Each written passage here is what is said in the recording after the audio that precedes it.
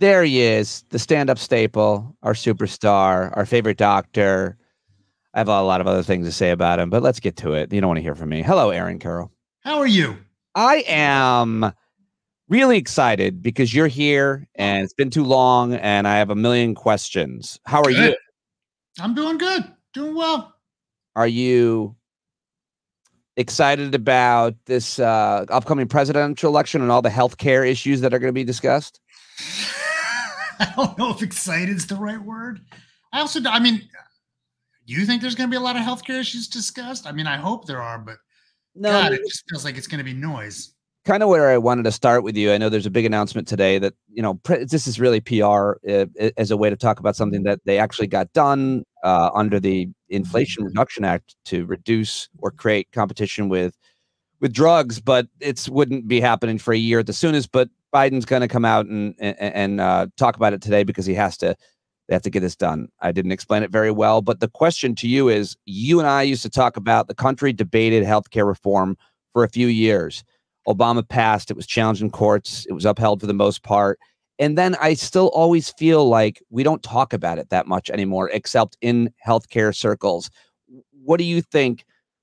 What is your perception of how the issue gets attention or not? I mean, I get totally demoralized because it feels like every time we have a presidential election, if there's a Democratic primary, we have an argument about single payer versus status quo.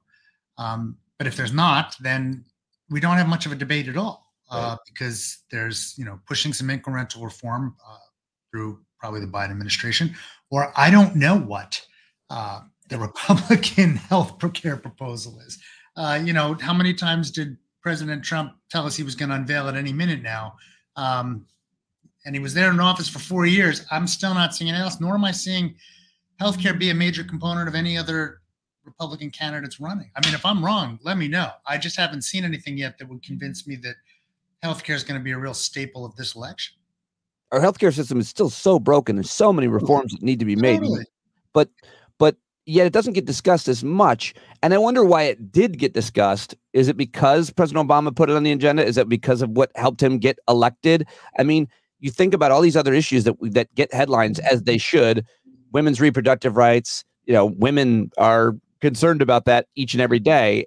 Gun violence, it's headlines all the time. And so we talk about a lot of these, legal cases and so on. But why isn't health insurance seen as that we all have to deal with these high prices and all these issues around all of it and just trying to be able to afford it, get it top of mind, do you think? I think people get tired. I think first President Obama took a big hit politically pushing through the Affordable Care Act. I mean, you got to remember there were like 60, a filibuster-proof Senate. And then, they lost that 60th vote and they had to go through reconciliation. I mean, that was a once in a lifetime Senate. It's not going to be seen again. And the House is right now tenuously held by the Republicans. I don't see them advancing anything major. Nothing can get past the House and the Senate. I don't see President Biden making this, something he's going to stand on, because it would be very hard to get major legislation through, and no one wants to really die on that hill. I also think that, there are a lot of Democrats that were like, oh, Affordable Care Act got passed, we're good. Right. No.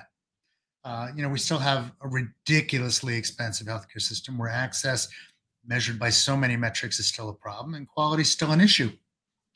But we can't even get past the healthcare financing discussion, let alone talking about delivery system reforms or any of the stuff that really is much more impactful on healthcare.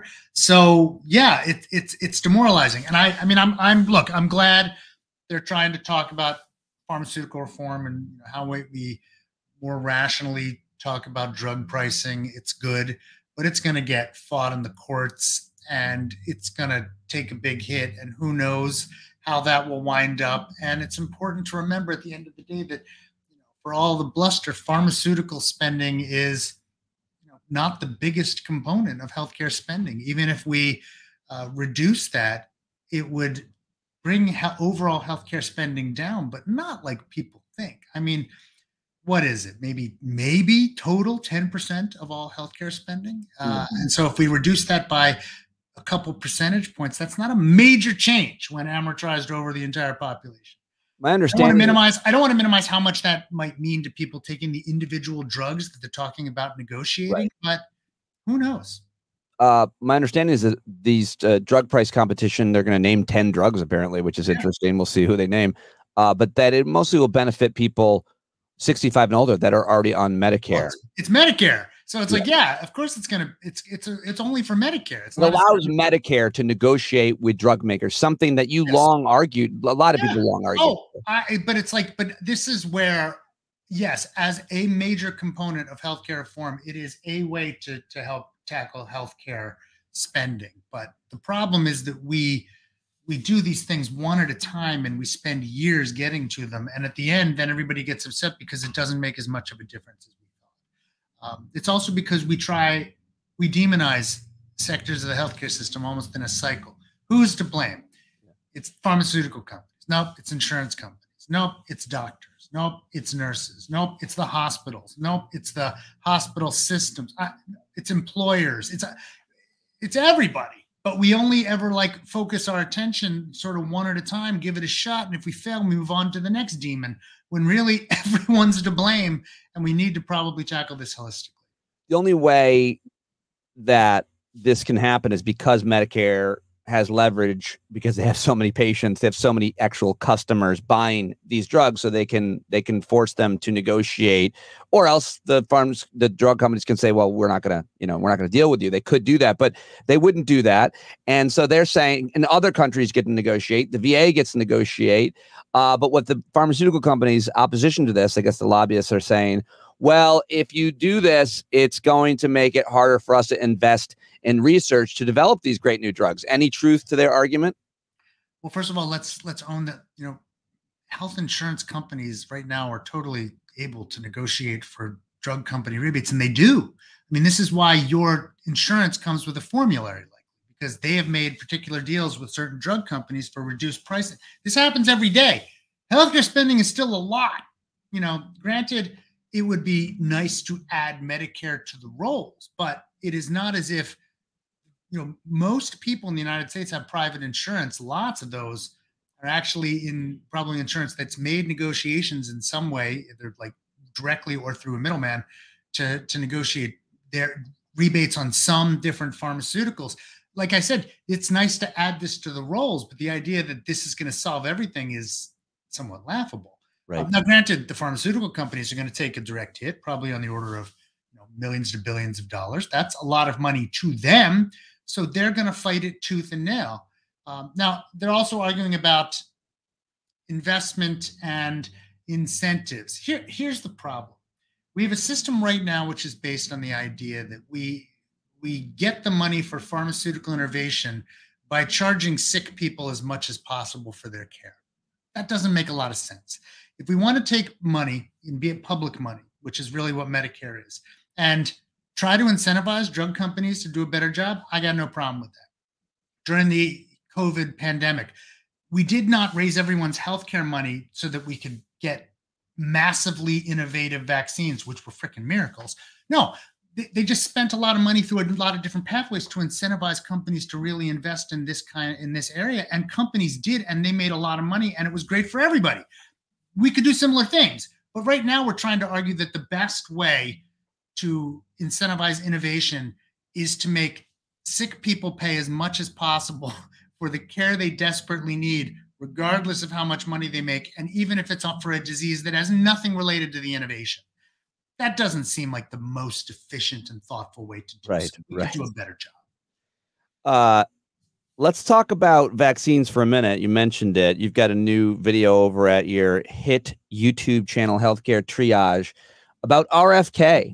Yeah. And it's just kind of funny because most of us have no idea when he's making an argument what he's talking about, or anybody when they're talking about these vaccines, or some nutrition benefits. There's millions of podcasts and everybody's an expert on food and exercise now, and they're all experts to me. I mean, they all sound like they're making sense. RFK sounds like he's making some good arguments. I just know he's not. Right. And your latest video just takes one argument that he made and lays bare how ridiculous and immoral the argument is about why they don't test these vaccines against a placebo was the main like argument. But it was such an important one that it almost felt like at that point, I already knew he's wrong, but I don't need to take on the rest of his arguments. What would you say about the kind of ways these guys are arguing and how convincing they tend to be until held up against just a little bit of scrutiny like you at healthcare triage or anywhere else that knows their stuff? I mean, part of the problem is that, they're not trying, I don't think they're trying to convince. I think they're trying to win. And they're not trying to convince, they're trying to what? I lost you. Win.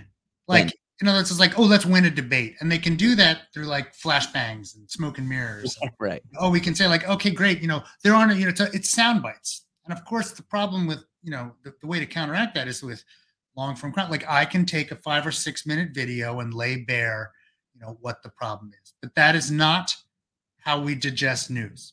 So if we digest news, it'd be like a bunch of people on a panel. Everybody gets asked a question. God knows if you're going to get a good question. You have like one 30-second piece to answer. It's going to be soundbite, soundbite, soundbite. You're a liar, soundbite, and it's over. And everybody goes, "What just happened?" We don't like have thought. This is not how it used to be. You would lots of times like debates were carried out even through like written documents where like, you really tried to get at the issues. It's how people argue in court. It's how lots of stuff happens, but they're just winning a soundbite war. And he's got a couple sound bites, which sound good. Right. We dismantled with thoughtful conversation, but that's not how it's done. And if it is, then what happens is somebody like that moves on to the next opportunity and ramps up the exact same argument, which has just been discredited. But you also have to remember that, like I write periodically for the New York Times. If I'm lucky, a couple million people will read what I wrote, which sounds like a lot, but that means a couple 100 million people did not. And so, you just can't reach everybody. And so, someone like that who's willing to go on news show after news show after news show is going to reach a whole lot of people. And they're very good at, the sound bites or the arguments. And it can be really damaging, but it's really hard to put out those fires. State of COVID, state of the flu in America? I mean, COVID is on the rise. We're seeing more cases. We're seeing more hospitalizations and ER visits. There's no question we're seeing a bump. But I still think it's also important to, put things in perspective. It's nowhere near it was a year ago or more. There's still a ton more immunity out there. We're not seeing any major variants, which causes pause to think like, okay, the stuff we've got isn't working. I imagine there'll be a new set of boosters in the fall, likely tailored to more recent variants. I will encourage everyone to go get them. I expect a dwindling percentage of the population to listen. And this will eventually go the way of bad flu, where every year we beg people to get a flu shot. I have to go through the motions of listening to people make the same tired arguments about how the shot doesn't work or flu isn't that big a deal. And, it's not going to hurt me. So why should I care?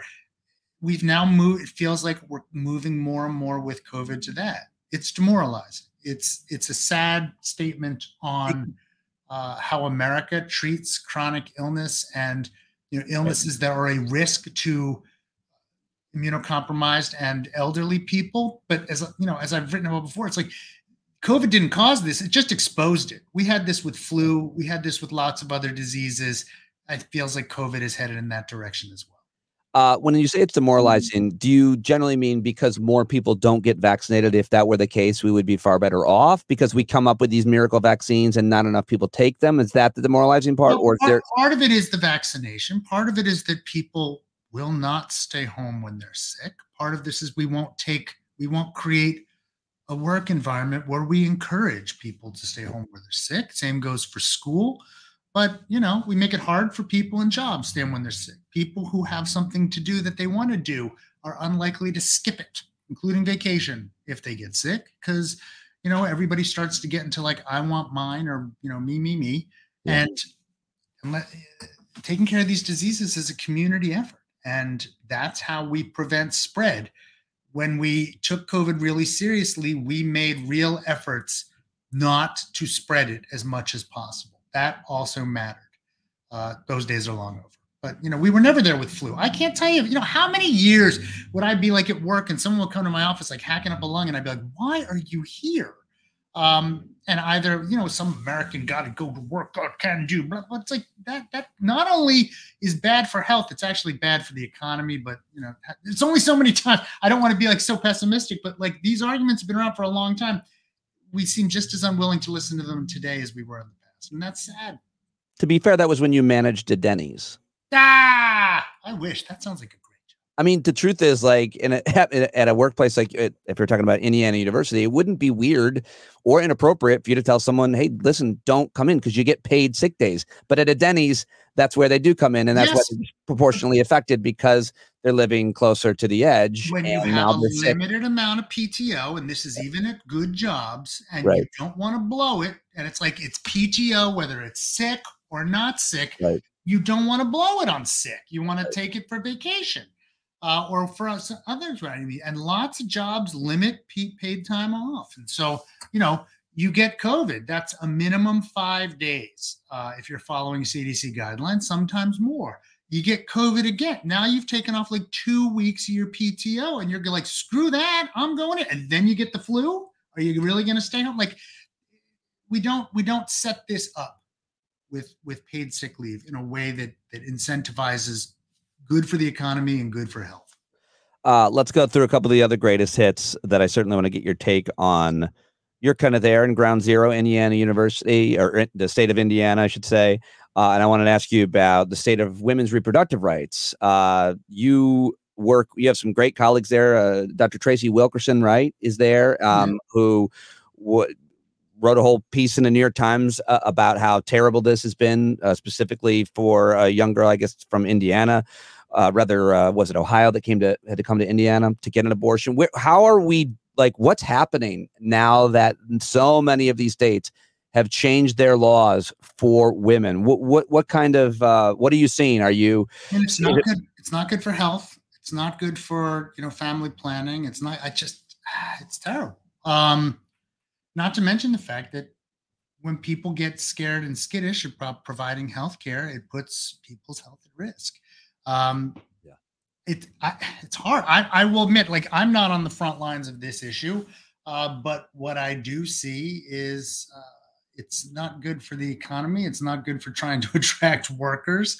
It doesn't necessarily, make it easier to retain and recruit, and it makes it harder to assure women that they can get the health care they need when they need. And especially because so many of these laws are so restrictive that it scares providers and it scares hospitals. That's, I think, part of the goal is to make it so that people really are skittish about providing this type of healthcare. And you're actually seeing the data of providers being scared to offer treatment, much less even sometimes stay open at certain points. It's hard. I want to hesitate to say we're seeing the data because it's like I see anecdotes. Right. That's what I'm wondering. I see a lot of I see horror stories, but it's not as if there's an accumulated database of this and that you can just point to and be like, yeah, proven. Yeah. Yes. I mean, the problem is it takes time to, accumulate data and then look at outcomes and then, watch it over time. You can't like enact a law and be like, I've proven how it works right now.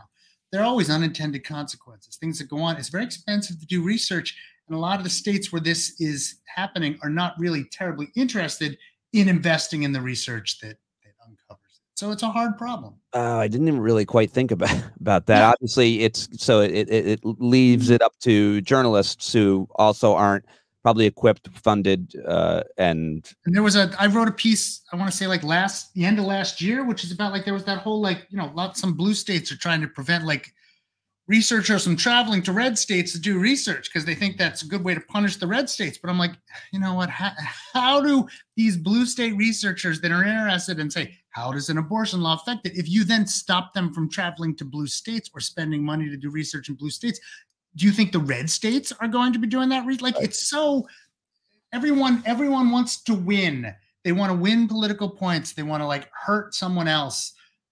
And there are just so many ways that unintended consequences occur. It's a hard time. the Republican debate last week without Donald Trump, I don't think there was a mention of healthcare. I don't think, I mean, I didn't watch it. I can't remember. It's weird that you didn't watch it because you texted me, I love this Vivek Ramaswamy. Why are you such a fan? I think we were moving and we were like neck deep in like unpacking something, but no, I did not do that. And I gotta be honest, I didn't even watch the debate, but no, I didn't see anything that followed that made me think there was a robust and interesting intellectual debate on healthcare. There was not. Going back to healthcare triage, you recently have taken on artificial sweeteners for the 5,000. This you should just have a show about artificial sweeteners. There's new research, I think, that I saw getting some attention about artificial sweeteners, which, just said more of the same, that they're somehow dangerous. You are not buying it. And I can say I've been to your home. It was filled with diet soda. You are practicing what you preach. You're not afraid. You got one there. Yeah, no, I mean, this is actually a diet Arnold Palmer, but it's like, no, I mean, again, it's like, if you're one, there's not really good conclusive evidence that artificial sweeteners are damaging. And even if you believed that there was a link, it has to be so small, it's barely measurable. And the reality is that more often than not, it's a debate between sugar or artificial sweeteners. And there's no question, every single time I would choose the diet drink over the sugar drink. Now people were like, oh, you need neither? I'm like, oh, okay. Good luck with that. Abstinence rarely works. Telling people to eliminate all sweeteners from their life is very difficult. And if I'm trying to do harm reduction, I would rather people use the artificial sweeteners than sugar. And even when you looked at that study, the amount of artificial sweetener that you needed, even like in the European studies, to achieve what they said was dangerous, was like half a case of soda a day. If you're drinking half a case of soda, diet soda a day, not only is it not proven, and not only is that the level at which they start to get concerned, I'll say that's probably a lot. That's a lot. Don't.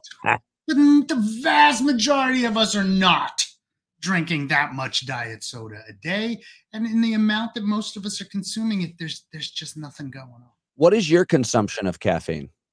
Caffeine or artificial sweetener? I want to say caffeine, actually, because I made an assumption, that was my bad, that I drink diet soda. Generally, I drink Diet Coke because it has caffeine in it. So I'll drink coffee in the morning. I don't drink it every day, obviously. A Diet Coke. I drink coffee every morning. Yeah. 1 to 2 cups, something like that. I drink, really the only soda I drink these days is if, Amy or Sydney stop and get McDonald's diet soda on the way home, because that is the best diet. But that's it. And maybe I have tea once in a while at night. So it's not an enormous amount of caffeine, but it's also not an enormous amount of artificial sweetener. I'm not consuming that much. So I think that's a lot of people. People are not consuming half a case of diet soda. If they are, I concur. That's probably too much, even if it's not proven. I have to ask you about how much attention you've paid, and I should have looked this up if you've done a lot on this recently or at all. I feel like everywhere I look, we're hearing about the benefits of hallucinogens. I don't understand. I haven't taken many deep dives in them. I want to try some mushrooms, but I mean, I've heard so many people talking about unlocking trauma and the health benefits, and it's not for everybody. And this is a thoughtful conversation. Michael Pollan is very respected, wrote a book about it and really kind of put it on the map. This guy, Tim Ferriss, funds research into it. He's a huge influential guy. I wonder how much you think about it, or think that maybe it's overly played up too much these days. Well, I mean, there have been some interesting studies. I know I've done a healthcare triage on this. I know I wrote a Times column on this. I can't remember how many years ago, on psychedelics for a variety of mental health disorders. The research is interesting, but it's all small. They don't have a lot of really well-designed long-term randomized controlled trials. So it's the kind of thing where I'm like, looks interesting.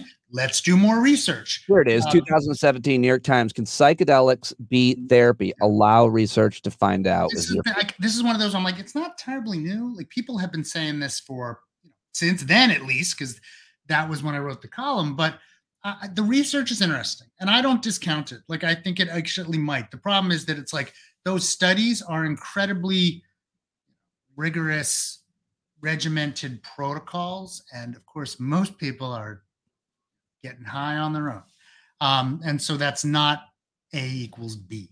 Those are just very, very different in how they're being used. But this is one of those where we medicalize things that are illegal.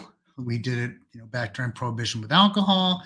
We've done it quite a bit with marijuana. Now that marijuana is becoming more and more legal, you see less and less focus on medical marijuana because people just use it. I expect that we will see medical psychedelics someday. If they legalize them, maybe we won't. I don't know, but I don't discount it out of hand. There is some impressive research, especially on intractable problems that have failed to be settled by other pharmaceutical or therapy, and like that stuff holds promise. I'm all for well-designed, controlled research that looks at both safety and efficacy. But a lot of the people that are promoting it have gone sort of outside the boundaries of that science, and that's always a little bit squishy. And so I don't know. Needs more research. Yeah, and let's do it. Like, I'm not saying don't do it. I wish we could be better at doing this kind of work. We make it very hard. I wanted to ask you also about your friend, Indiana and book bans. And this has been your friend John Green's big thing for, I don't know, over a month now, because they banned his book in his hometown library or something like that. You are friends with him. He produces your YouTube show. What's going on in your state and with books and his whole mission? I mean, I never want to speak for others, but we had a county library that basically took a whole host of young adult books and decided that they were dangerous for youth and that they needed to be, put behind a counter where they'd have to ask for them and then get perhaps parents' permission, which is, it's not banning, but it's de facto banning. And it's also labeling a lot of literature dangerous. That just really, like, it's just, every time you think we're beyond this or past it, it comes back again. Like, the books that they're, labeling dangerous, including John's, really, like, some of these are like, there is sex that happens off screen, like it's not, or off, like, it's not like we're highlighting it. It's just, it happened. And all of a sudden it's like, okay, now that needs to be taken away from all children. I'm like, then you don't live in the real world. You don't watch TV. You don't watch movies. You don't do, like, if you think this is the most dangerous stuff, but it's easy to attack and it wins political points with, local politicians sometimes, and especially where a lot of these fights have devolved into school boards and libraries. And it's sad. And I used to think this kind of stuff was gone, but sometimes it feels like people lost their minds. Yeah, it feels that way quite often. If you go to a school board meeting, a local school board meeting, or turn on the TV. Well, I'm glad that you haven't. It seems like you still have your marbles. Trying, keeping up as going as I can. Yeah, well, I'm very happy to talk with you and to hear from you. And everybody's happy to have you back. Oh, I was supposed to ask you this one. These are your worst nightmare. Happy National Ice Cream Day. Here are ice cream's surprising health benefits according to Harvard. Oh, come on. Let me guess, the Harvard T.H. Chan School of Public Health. Let's see. I think that's right. Yeah, because they turn out this stuff all the time. Oh, they do. What do they? Oh, like, sugar will kill you. Sugar will save you. Wine will kill you. Wine will save you. Don't eat carbs. Eat more carbs. It's like, it's like, okay. Like, I every time you turn around, there's another one. But like, really, ice cream benefit. This is one of those where I want to be like, I'm not telling you to ban ice cream. I think ice cream's great, but like, it's not health. It's not like, ooh, eat tons. It's healthy. It's going to make you love more and feel good and lose. Come on. It's ice cream. It's dessert. All right. I was going to ask you, well, I'm going to wrap it up there because I don't know if you know about, I'm just going to wrap it up there and then I'm going to hit stop and ask you. Thank you very much, as always, my friend, for joining us. Appreciate you and all of your insights today. Anytime.